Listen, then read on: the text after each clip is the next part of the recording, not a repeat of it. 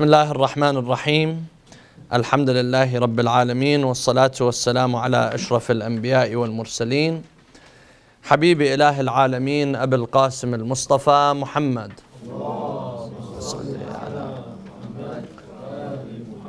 وعلى أهل بيته الطيبين الطاهرين. قال الله تعالى في كتابه الكريم: بسم الله الرحمن الرحيم.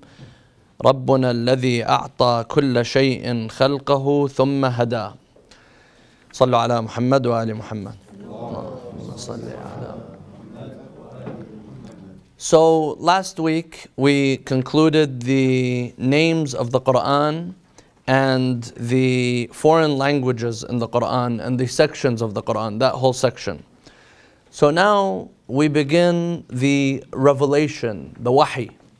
Because we know that the Quran was revealed upon Rasulullah sallallahu alayhi wa and there are types of revelation, there are types of wahi, and there are also types of guidance. Allah subhanahu wa ta'ala guides individuals in various ways, and He also reveals revelations in various ways.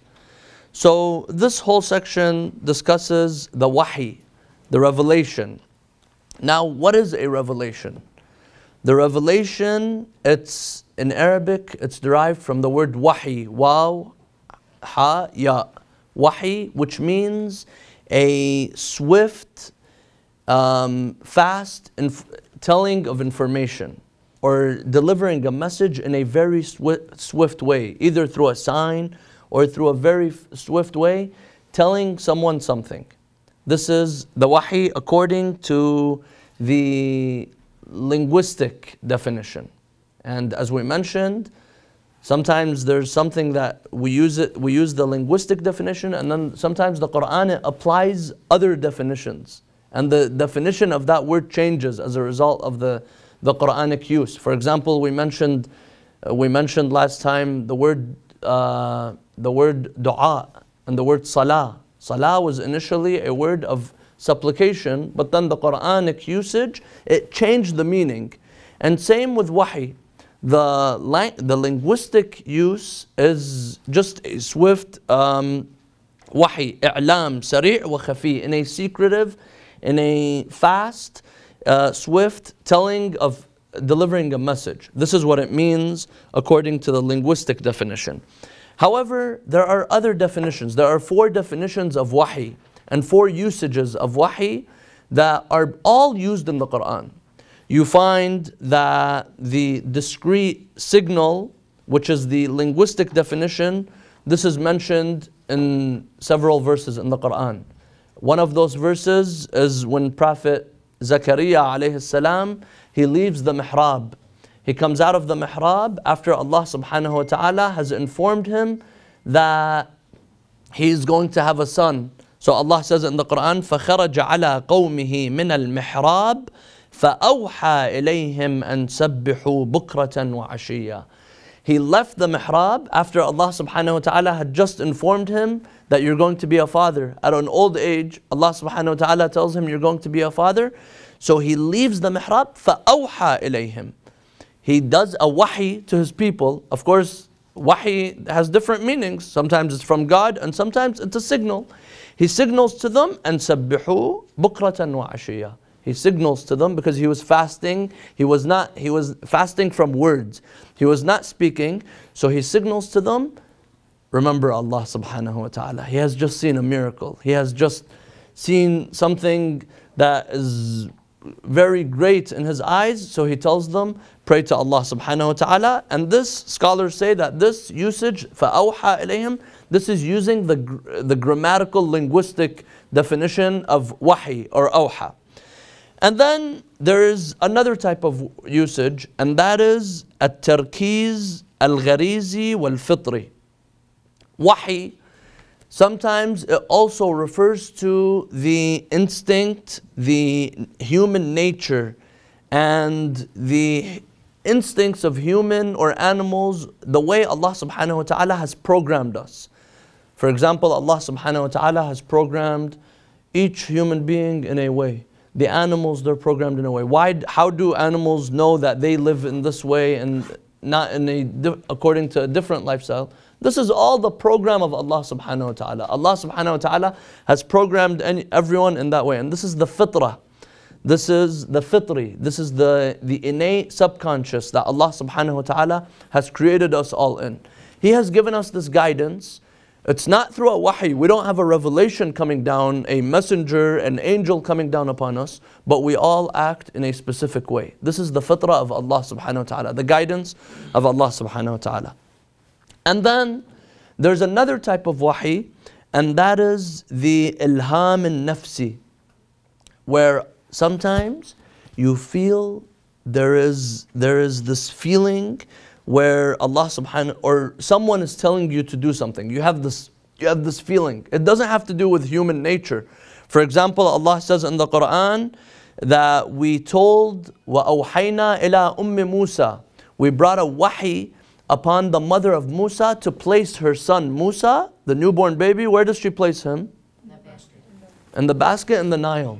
Now this is not a human instinct, but she just had that gut feeling there. This is a type of wahi, ilham. And we will explain, inshallah, later on, what's the difference between ilham and what's the difference between wahi. But she had that feeling which orders her, and she felt that the only thing she could do right now is just place him in the basket and let him go in the Nile, in the river. Yes, sister? What's the second type, the nature of the animals? What's the word? This is the fitri, the way that Allah subhanahu wa ta'ala has created them. And this is the gharizi, which is the instinctive or the natural way of creation. Yes, sister? Yes, so the first use is the linguistic use. And we see that with the story of Prophet Zakaria alayhi salam. Linguistic use means just signaling to someone in a very discreet, fast way. He wasn't speaking, so he probably signaled with his hands, with his eyes in one way. That is also a type of wahi. The second is the use of wahi with Allah subhanahu, and we will mention these verses that are in the text. They point these out. And that is through the way Allah subhanahu wa ta'ala has created us.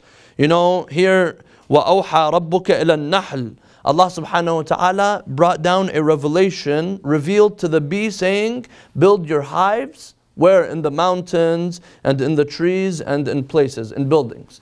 So, who taught the bee to do that? Allah subhanahu wa ta'ala. Did Allah send a prophet? Did Allah send a messenger? No. This is the natural way, where the innate subconscious that we have, the fitrah. We have the fitrah, and the animals, they have a type of fitrah as well. This is a type of guidance that Allah subhanahu wa ta'ala has guided all.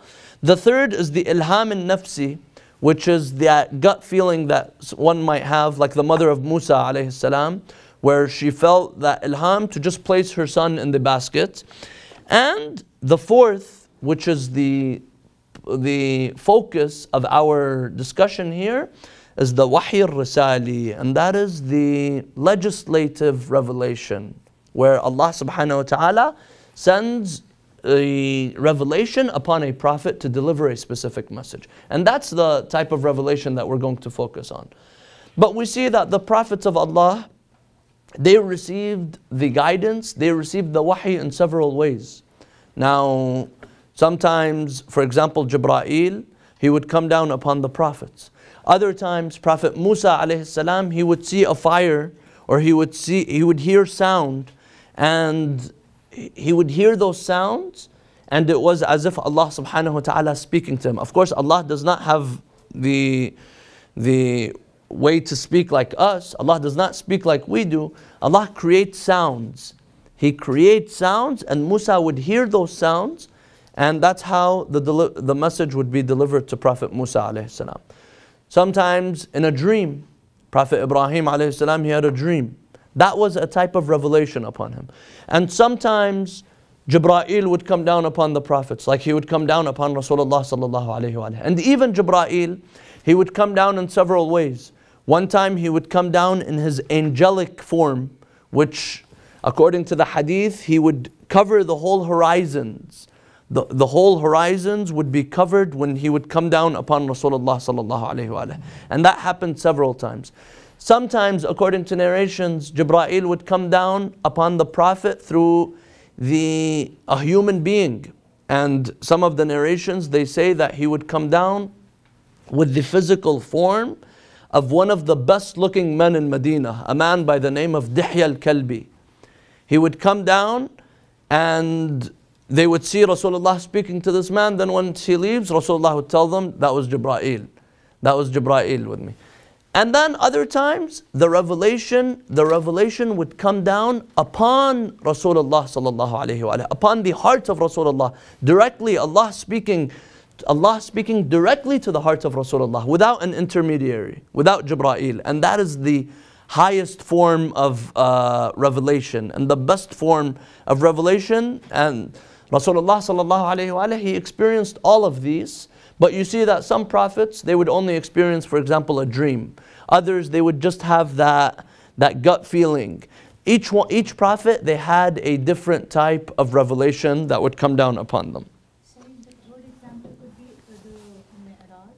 Yes, in the Mi'raj. That is also one when Allah spoke directly to Prophet Muhammad sallallahu alaihi wasallam. Now, we go to the text, and they begin. I put the 4 types of wahi, the 4 types of revelation. This was brought from another text. Now and of course he will cover this later on as well. But he discusses the authors here. They discuss the types of guidance, because there's also various types of guidance. And sometimes you see that the types of guidance, they fall within the various types of wahi. And so they're intermixed with one another. Sometimes the wahi comes in different types of guidance, and guidance, they come in different types of wahi. So God has guided His creation to attain perfection through 2 forms of guidance. There's 2 types of hidayah that Allah subhanahu wa ta'ala has guided people. The first is called Al-Hidayah Takwiniya, and that is the intuitive guidance. And the second is the Hidayah Al-Tashri'iyya, and that is the legislative guidance.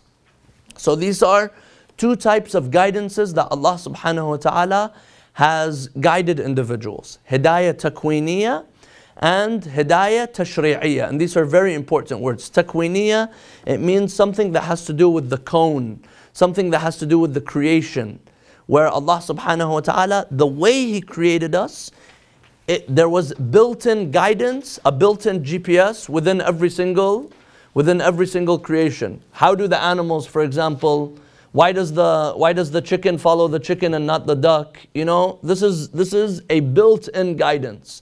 This all goes back to the fitrah. Why does the bee go and build the hive in the mountain or in high places? This is built-in guidance. Why doesn't it live like other insects or other types of...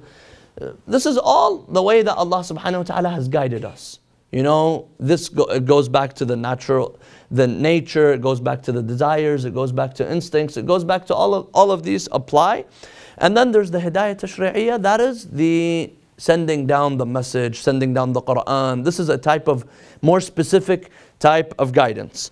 Now, the authors explain the Hidayah Al-Takwiniya. Hidayah Al-Takwiniya, which is the intuitive guidance, and it is concerned with the laws of nature that govern the inanimate objects and the natural instincts of animate beings. So the Quran states, رَبُّنَا الَّذِي أَعْطَى كُلَّ شَيْءٍ خَلْقَهُ ثُمَّ هَدَى. Allah subhanahu wa ta'ala created everything. He did the khalq, He created everything, and then He guided it. Allah subhanahu wa ta'ala did not just create without guidance.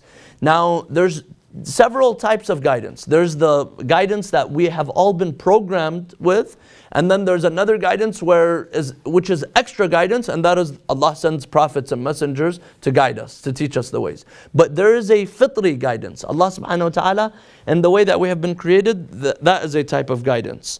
So some examples of intuitive, which are the instinctive guidance, appear below, illustrating God's guidance or inspiration to inanimate objects, animals and humans. So this type of guidance, it goes to animals as well. It goes to anything that comprehends, and also animals and all of the creation of Allah. For example, even the trees. The trees. Isn't there a type of guidance? Why doesn't the tree grow sideways and it grows up? This is all by the creation of Allah, the programming of Allah. Every creation of Allah, it's programmed to be in a specific way. And this is the Hidayat Takwiniyah. So to the earth, يَوْمَئِذٍ تُحَدِّثُ أَخْبَارَهَا بِأَنَّ رَبَّكَ أَوْحَى لَهَا.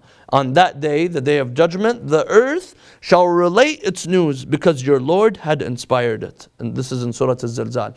So the earth, it will be able to speak because Allah subhanahu wa ta'ala has allowed it to do. So, to the bee, وَأَوْحَى رَبُّكَ إِلَى النَّحْلِ أَنِ اتَّخِذِي مِنَ الْجِبَالِ بُيُوتًا وَمِنَ الشَّجَرِ وَمِمَّا يَعْرِشُونَ. And your Lord revealed to the bee, saying, make hives in the mountains and in the trees and in what they, men, build. So it's Allah subhanahu wa ta'ala that programmed the bee to go and build hives wherever it sees fit, and in these places that Allah subhanahu wa ta'ala speaks about. To mankind, فَأَقِمْ وَجْهَكَ لِلدِّينِ حَنِيفًا فِطْرَةَ اللَّهِ الَّتِي فَطَرَ النَّاسَ عَلَيْهَا. There is that innate subconscious within every single human being, Muslim or non-Muslim, atheist, whatever, a human being, you take that person out of the jungle, there is a program. Allah subhanahu wa ta'ala has programmed every single creation, including the human beings. Allah has programmed us in a way. Then set your face upright for religion sincerely. This is God's pattern in which He has made men. So Allah subhanahu wa ta'ala has programmed us to worship, has programmed us to turn to Allah subhanahu wa ta'ala. So now He says the last verse refers to the natural instinct or the fitrah that exists in every human being, and through which he intuitively knows and comprehends certain truths. So Allah subhanahu wa ta'ala has programmed us with this fitrah.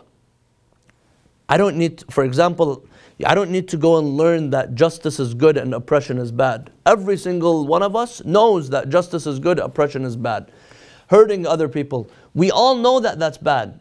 No one comes and tries to say that that's a good thing. And this is why you see that those who oppress, those tyrants who oppress, they don't come and say, I'm an oppressor. They come and they say, these people are bad. They try to change the definition. They know that oppression is bad. This is the fitrah of Allah. No two people come and say, you don't find two human beings, one says, yes, oppression is a good thing. No one will say that. Even the worst and most oppressive person, he will come and say, no, I have the right to oppress these people because for so and such reason. So everyone knows good is good and wrong is wrong, and this is the fitrah. This is the fitrah that Allah subhanahu wa ta'ala has created, and this is the hidayat takwiniyah. So the second form of guidance that Allah provides is an external form. So now we talked about the takwiniyah. Now that is the built-in. Now there's another type of guidance, and that is the external guidance. It comes from outside. The external guidance, usually through His messengers and divine books. So through the prophets of Allah and through the books, the divine books of Allah subhanahu wa ta'ala. This guidance, which is reserved for sentient creatures, meaning that the creatures that are able to perceive and understand. Allah does not send prophets and messengers and books to animals. Allah sends them to those who understand. To the sentient creatures like mankind and the jinn is referred to as the legislative guidance. So the human beings and the jinn, they have a legislative, the hidayah tashri'iyah, the legislative guidance. And this form of guidance is necessary because while man instinctively knows good from evil, he does not know the full consequences of his conduct. He needs a goal to aim for and a model to base his life on. This is the role of the prophets. And this is the role of Rasulullah sallallahu alayhi wa. So we know good is good and bad is bad. But sometimes people confuse how to get to that route. People know that they need to worship, but sometimes they get lost and they say, okay, I need to worship, but they go and they build an idol and they worship an idol. So this is why you see most people worship. Even those who don't worship God, they go and they create something to worship because there's an instinctive need to worship. There's an instinctive need to pray, to worship. But then the problem is they confuse the way of worshipping and who they're worshipping. And this is why Allah subhanahu wa ta'ala sends prophets and messengers to guide us. So here Allah speaks about Rasulullah sallallahu alayhi wa alayhi in Surah Al-Ahzab. Ya ayyuhan nabi, O Prophet, inna arsalnaka shahidan wa mubashiran wa da'iyan wa nadhira ila Allahi bi'idhnih wa sirajan munira. These are the qualities of Rasulullah sallallahu alayhi wa alayhi. According to the Quran, O Prophet, indeed we have sent you, inna arsalnaka shahidan. The first is that he is a witness. He's a witness upon his people and all of humanity. Inna arsalnaka shahidan wa mubashiran, and the one who bears good news, the one who carries good news, and as a warner, wa da'iyan wa nadhira, a warner to warn people, ila Allahi bi'idhnih, and as one inviting to God by His permission, وَسِرَاجًا مُنِيرًا, and as a light-giving torch. Rasulullah is a torch where he guides people, where people, when they look at his life, when they look at his model of living, they see that he is a role model, a person to follow. So this is the legislative guidance from Rasulullah sallallahu alayhi wa alihi wa sallam. Now, as far as legislative guidance is concerned, from the first day that man walked on earth, God has never left the earth empty of His representatives, who would be a witness to the deeds of men and a bearer of God's knowledge. So, why does Allah subhanahu wa ta'ala not leave us just with the hidayat takwiniyah, with the first type of guidance? Because Allah subhanahu wa ta'ala is full of aql. Allah is the all-knowledgeable. And if Allah is the all-knowledgeable, therefore Allah is the all-just. Allah is adil. And this is one of our usul al-din, the Shia school of thought. We believe that Allah is adil, Allah is just. The other schools of thought, they don't have that. They say Allah is knowledgeable, but Allah is just. And this is a very important concept, the adala of Allah, the justice. And this is why it's attached to the usul al-din. You know, they didn't attach anything else to the usul al-din. Out of the qualities of Allah, this is the only one. Because based on the adala of Allah, and this you will learn more about this in the aqa'id class. Based on the adala of Allah, there are many different concepts that arise. For example, the Day of Judgment. Day of Judgment, it goes back to the justice of Allah subhanahu wa ta'ala. If Allah is not just, if Allah doesn't, because there are other schools of thought, the Asha'ira, for example, they say that Allah, He declares what is just. For example, on the Day of Judgment, Allah could, for example, this is what they say, and we don't agree with this. Allah could take Rasulullah and throw him in the hellfire, and that would be just. Because once He does it, it becomes just. Now, we believe that no, Allah, He's the one who orders us to be just, and therefore, كَتَبَ عَلَى نَفْسِهِ الرَّحْمَةِ, He made justice obligatory upon Himself, and therefore He is just. If He's going to order us to be just, He's going to also be just. And justice and oppression, these are concepts that are built in the fitrah. We know what's justice and what's non-justice. So if the ordinary human being who has not even gone to school can differentiate between justice and oppression, how is it that Allah subhanahu wa ta'ala will oppress? Therefore, Allah does not oppress. And based on this, we conclude that there's a Day of Judgment. We conclude that there are prophets. Allah subhanahu wa ta'ala, if Allah is not just, then there is no need to send prophets. But Allah, out of His justice, He sends 124,000 prophets. Every time had its prophets and messengers. Ever since Adam, ever since the first human being, there has always been prophets and messengers. And this goes back to the adala of Allah, the justice of Allah. Another concept that arises from this, the concept of the justice of Allah, which the Shia school of thought argues, and we strictly adhere to and accept, and we have to abide by, is the infallibility of the prophets. And this is also, you see a difference with the Shia school of thought and other schools of thought. They say that Rasulullah is not infallible. Only in delivering the message he was infallible. But otherwise, in his day-to-day activities, Rasulullah would make mistakes. He would do things that are immoral, things that are wrong. And you find this in, For example, read Bukhari and read Muslim and read these sources, these primary sources of hadith. You find that some of them, they attack the Prophet in a way where when we see non-Muslims attacking the Prophet, we won't be surprised, because it was people who were Muslims that attacked the Prophet. And why? This goes back to the concept of not accepting the adala of Allah. Because if you accept the adala of Allah, you're going to have to conclude that Allah, out of His justice, He only sends infallible prophets. Because if Allah, He expects me to do good, and He sends a prophet who makes mistakes. If the teacher makes mistakes, on the Day of Judgment, I could tell Allah, the teacher made a mistake. Why are you expecting me to be perfect? So the teachers don't make mistakes. Because if a teacher makes mistakes, that means the one who sent them also made a mistake. Allah does not make mistakes, and Allah is just. Yes, sister. This is a sticking point for me, because I can't, it's either in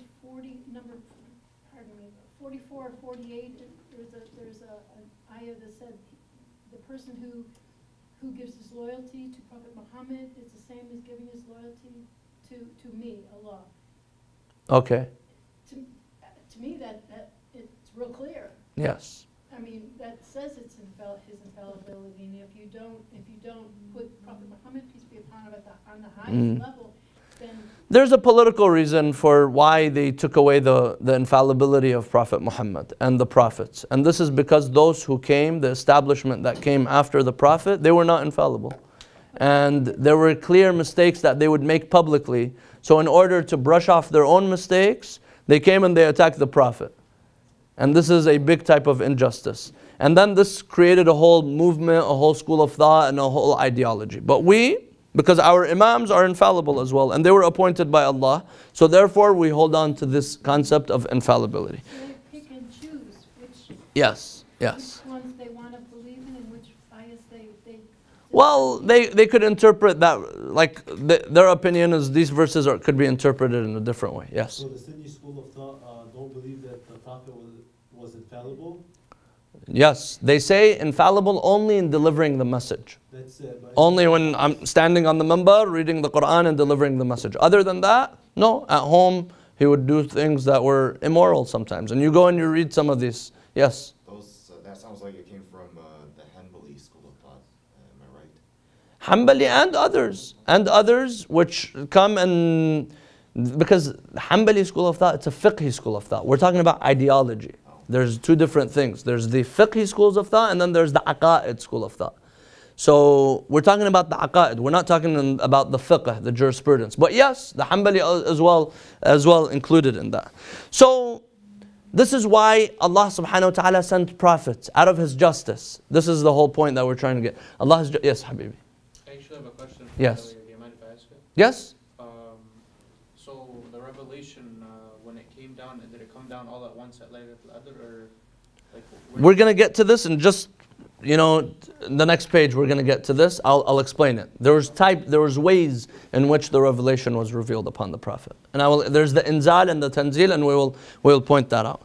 So as far as the legislative guidance is concerned, from the first day that man walked on earth, God has never left the earth empty of His representative, who would be a witness to the deeds of men and a bearer of God's knowledge.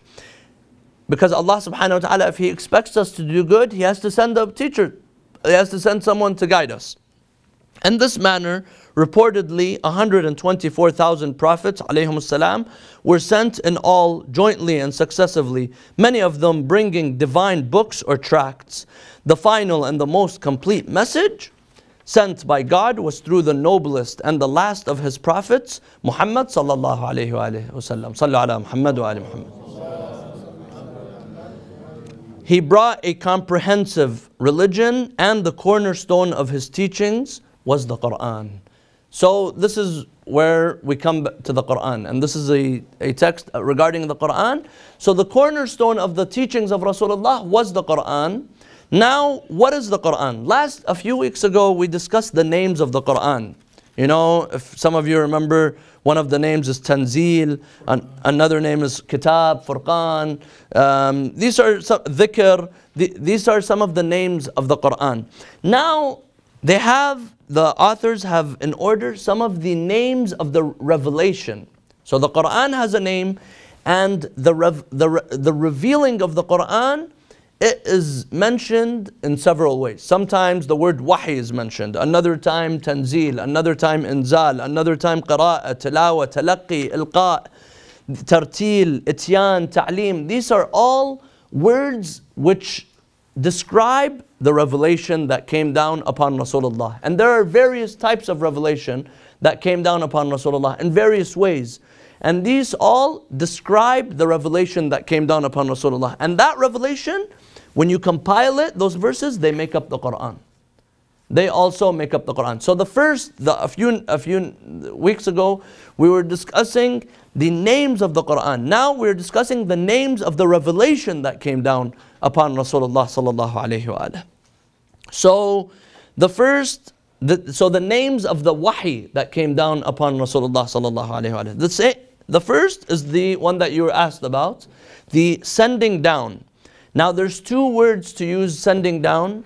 The first is inzal, and the second is tanzil. And you see that both of these are used. And they have, at times they have different meanings, and at times they have similar meanings. So these terms have been used numerously in the Quran. Usually inzal refers to the instantaneous sending down of the Quran. Inna anzalnahu fi laylatil qadr. The whole Quran, it would come down upon the heart of Rasulullah on Laylatul Qadr. And here, scholars point out that there's two types of revelation that came down upon Rasul. The Quran would come down in two forms. One form, it would come down gradually over the 23-year period. Every once in a while, a few verses, a ayah, a chapter would come down upon Rasulullah sallallahu alaihi wasallam during that 23 years.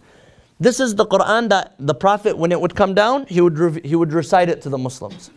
And then there's another type of revelation, which is the inzal, that the Quran would come down upon the heart of Rasulullah sallallahu alaihi wasallam. He wouldn't necessarily recite it to the people. It would just come down on the heart of Rasulullah sallallahu alaihi wasallam. So one, it would come down on the heart of the Prophet, the whole package. And second, one by one, slowly, verse by verse, chapter by chapter, would come down in the form of a wahi, where the Prophet, he would recite it to the Muslims. Yes? So it first came down as the whole Quran into his heart, and then verses started following after? They both happened simultaneously. For example, every Laylatul Qadr, during the life of the Prophet, the whole Quran would be revealed upon the Prophet. Laylatul. Every 23 years? Yes. The whole Quran would be revealed. But then also throughout the 23 years, the parts of the Quran would be revealed upon the Prophet. So, Yes. Is there ayats or surahs that we believe did not make it to the Quran? Or whatever God actually brought down to the Prophet, we have it in the Quran today? Is there anything missing? No, we believe that the Quran is protected and it's complete. And we mentioned this, and Allah subhanahu wa ta'ala says, وَإِنَّا لَهُ لَحَافِظُونَ. Allah is protecting the Quran. And this is the cornerstone of our belief, that Allah subhanahu wa ta'ala preserved the Quran, unlike the other books prior to the Quran. But say, the Quran was not collected until the Prophet demise. Yes. So we don't have a confirmation from the Prophet that what we have today is actually what he was listening to the Wahy. Yes, but the Quran, when it was revealed upon the heart of the Prophet, he recited it to hundreds and thousands of people. So it was tawatur. You know, we've explained this before. There's one person passing down one thing to another. This is one form, one chain. There was one chain. And then there's tawatur, where there's multiple people, hundreds of people, tens of people. They all say, we heard this, and they pass it down to another group of people, and it was recorded. And then, this is one. Second, Allah has promised it to be preserved. Second, the first is Allah has promised it to be preserved. Second is that it was tawatur. And third is that the Imams of the Ahlul Bayt, we don't have a hadith where the Imams say, this Quran is not, Amir al-Mu'mineen, he memorized the Quran. He would memorize it as soon as it would come down. If we don't trust others, at least we trust Amir al-Mu'mineen. The Imams, they all would read the Quran the way that it was read by Muslims. And this is one of the miracles of the Quran. This is considered to be a miracle of the Quran, yes. Another relevant question, Sayyid. There's 124,000 prophets. Not all of them are infallible, right? No, we believe that the prophets are infallible. All of them. Yes. All of Because them. if a prophet, he's sent by God to teach people. Yeah. If he makes a mistake, people are going to, this is a logical reason. You know, there's the asma, the infallibility. There are multiple reasons and proofs that you could prove the infallibility. One is a logical reason, which is how could Allah, who expects us to be, He's going to hold us accountable. How could He send someone who makes mistakes? And then He also expects us, He's going to hold us accountable whether we did right or wrong. This is the logical reason. And the second reason is we have multiple from the verses of the Quran and from the hadith, لا ينال عهدي الظالمين. And we have other verses of the Quran and sources of hadith from the Imams, from Imam al-Rida, for example, from the Imams. They come in and they explain every single, even though this is going off topic, they explain, for example, Adam disobeyed, where Allah says, Asa Adam Rabbah, where Yunus, he did several things. The Imam, he comes and he explains the story where he explains it in a way where, no, it was not disobeying. For example, Adam, one example, when he ate from the tree, Adam wasn't even on earth at that time, where there was no halal or haram. It was just a guidance. It was just advice. Like your doctor tells you, don't smoke. If you smoke, you're not going to be healthy. So Allah subhanahu wa ta'ala tells him, don't eat from the tree. If you eat from the tree, you're going to go to earth. So it's not haram and halal yet. And we believe that all the prophets of Allah are infallible. Yes. Yes. Yeah. In Uthman's time, the Quran was burned. How do you, because I heard that from an evangelical person that would say the Quran is not the original, because during Uthman's time, they gathered all the copies of the Quran and burned it. They didn't burn the Quran, no. The hadith was burnt. This evangelical person, he's confused and he's trying to confuse other people. They gathered, during the time of the first two Khalifas, they gathered all of the hadith. Uthman did that for the hadith, but for the Quran it was... The Quran, no one burned the Quran.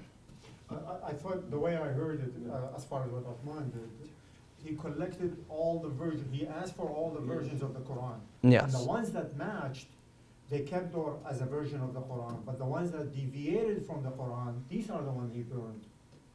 Yes. They made sure that everything was accurate, and then they sent mass copies. So for example, they sent one copy to Egypt, one copy to Iraq, one copy to these areas.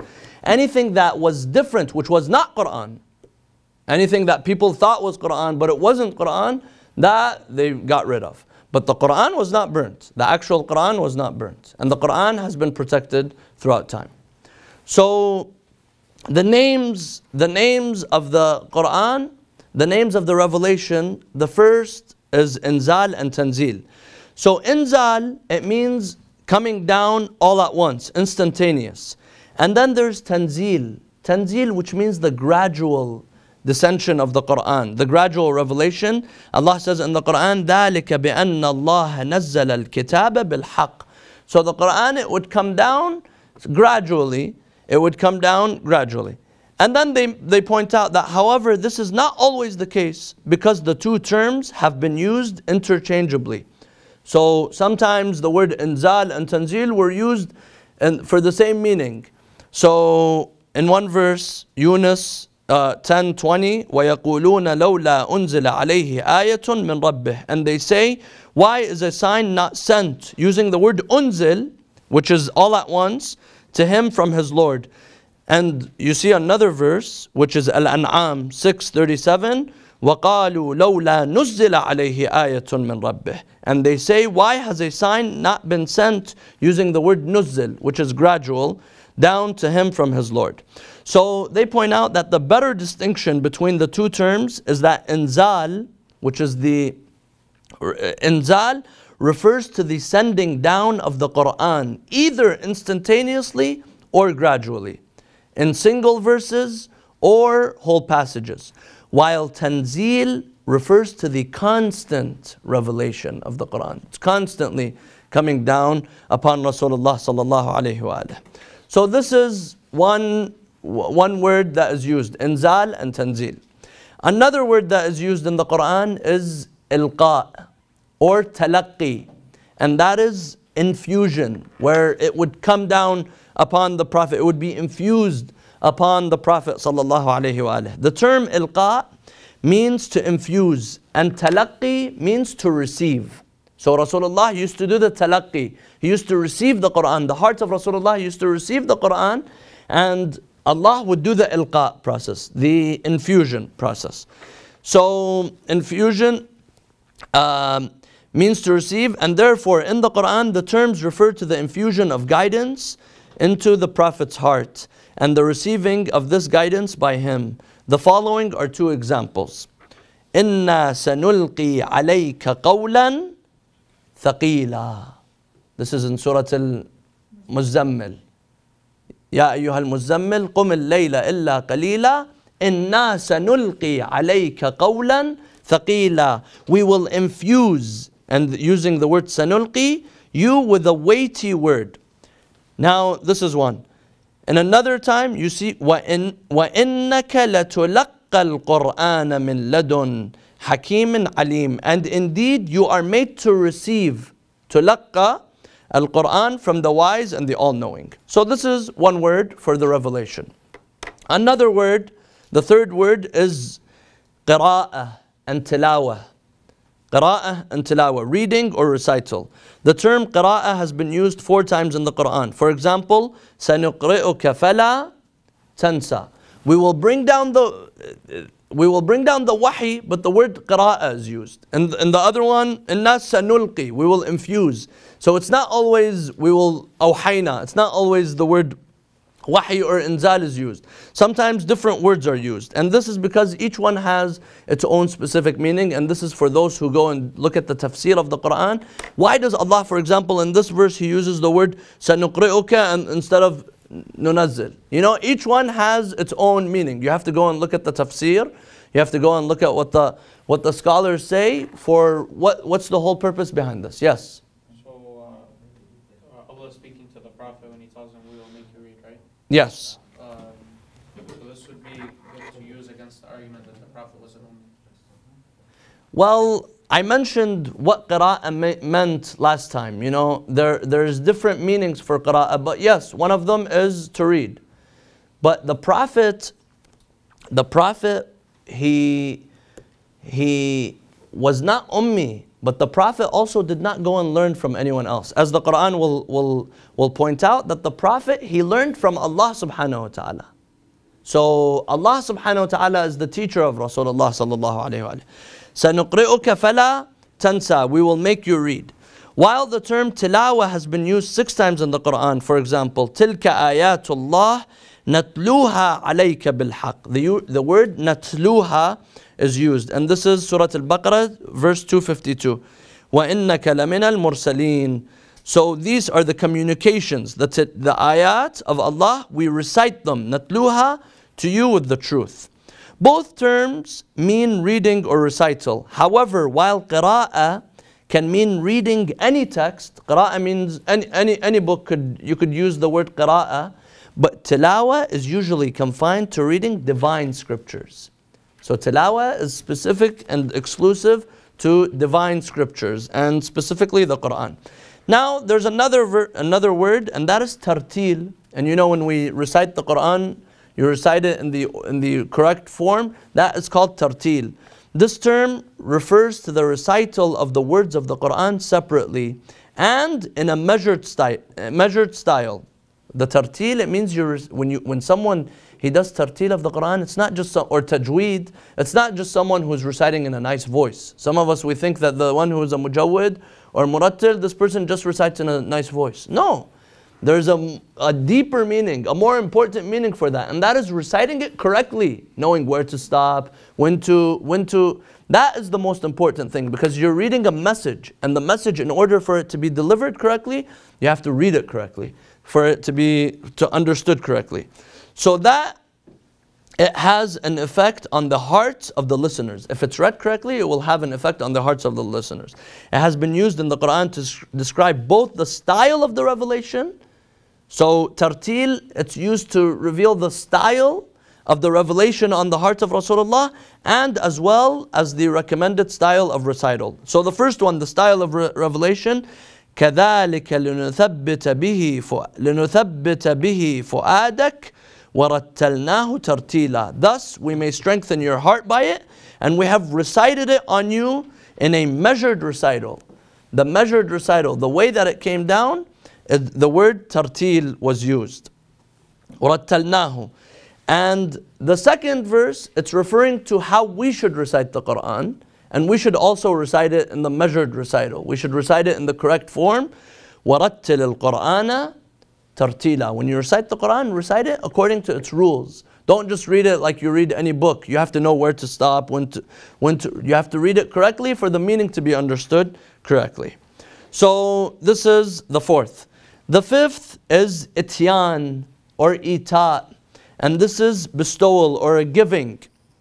So these terms meaning granting or bestowing, ityan and ita, means giving and bestowing, have been used 10 times in the Quran. The following two examples illustrate the use of both derivatives. In one verse, Allah says, وَلَقَدْ آتَيْنَاكَ سَبْعًا مِنَ الْمَثَانِي وَالْقُرْآنِ الْعَظِيمِ. And we have given you, we have granted you, using the word آتَيْنَاك. So ityan, it's a type of revelation. And another one, بَلْ أَتَيْنَاهُمْ بِذِكْرِهِمْ فَهُمْ عَنْ ذِكْرِهِمْ مُعْرِضُونَ. Nay, we have bestowed upon them or to them, أَتَيْنَاهُمْ, their reminder, but from their reminder they turn aside. لَقَدْ أَتَيْنَاهُمْ, we had given them a reminder, but they rejected the reminder. Speaking about the kuffar. The sixth is the use of the word ta'lim. So a revelation, it could come down through giving, through tartil, through qira'ah, through tilawa, ilqa, talaqqi, and once is ta'lim, educating and instructing. وَعَلَّمَكَ مَا لَمْ تَكُنْ تَعْلَمْ. And what does this mean? This means this term has been used with its derivatives 4 times in the Quran, and indicates that the Prophet learned only from God. This is the difference. Rasulullah sallallahu alayhi wa alayhi, he learned. يُعَلِّمُهُمُ الْكِتَابَ وَالْحِكْمَةِ. Rasulullah, for those who say the Prophet was ummi, the Prophet did not know how to read, this is the Prophet, he's the greatest teacher. He was the one who's teaching them. And Allah says, يُعَلِّمُهُمُ الْكِتَابَ وَالْحِكْمَةِ. He's the one that teaches them. But who is his teacher? Allah subhanahu wa ta'ala. This is the difference. The Prophet did not go to a school like you and I. The Prophet was not educated by any other person other than Allah subhanahu wa ta'ala. وَعَلَّمَكَ مَا لَمْ تَكُنْ تَعْلَمْ. And He has instructed you, using the word allamak, through a revelation, through a wahi, about what you did not know. So this is also one. Seventh, qas, which is a narration. So the seventh form is through a narration. This is another meaning for revelation. This term is usually used in the Quran when it narrates stories and parables. For example, when the story of Yusuf is narrated, نحن نقص عليك أحسن القصص بما أوحينا إليك هذا القرآن. We narrate, naqus. It's a type of revelation, but it's through a narrative form. نحن نقص عليك أحسن القصص. To you the best narratives by our revealing, by our wahi to you in this Quran. So these words, every single one of them, it refers to a specific dimension or aspect of the Quran. One aspect of the Quran has stories, but it's not all a book of stories. So therefore there are qasas in the Quran.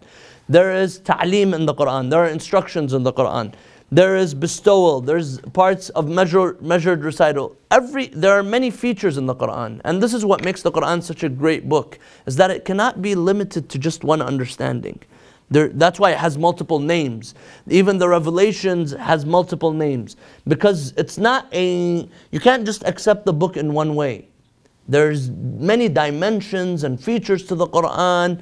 And in fact, it's a living book. So therefore, it continues to change and the meanings continue to change. And therefore, we have to adapt to the Quran. we have to constantly adapt to the many features of the Quran. The eighth is obligation. This term, fard, this term means making compulsory and binding. It is frequently employed for the obligatory acts of worship, such as the daily prayers. So the obligatory acts of worship, they are fard upon us. They are obligatory upon us. However, the Quran is also, the revelation of the Quran, this word is also used. In the Quran, it refers to the obligation of the Prophet ﷺ to recite the verses and spread God's message. إِنَّ الَّذِي فَرَضَ عَلَيْكَ الْقُرْآنَ لَرَادُّكَ إِلَى مَعَادٍ. This verse came down when the Prophet was leaving Mecca. During his migration, when he was leaving Mecca, Rasulullah, he looked back and he began to cry. He had his eyes began to tear because he had to leave his hometown. He had to leave the city that he was born in. The city that the only city he knew, Mecca, for the sake of Islam, for the sake of the religion.